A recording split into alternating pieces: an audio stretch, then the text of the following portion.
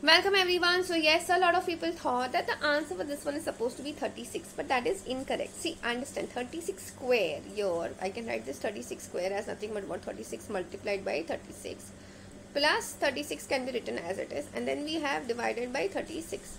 So now what you can do is you will take 36 outside from the numerator. So then we have 36 plus 1 upon 36. So what happens is this gets cancelled and all you're left with is what? 36 plus 1.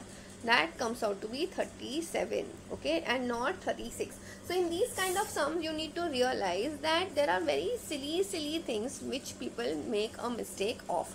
Now time for your DIY. Tell me what will be the answer of 2 raised to 3 plus 2 raised to 2 divided by 2.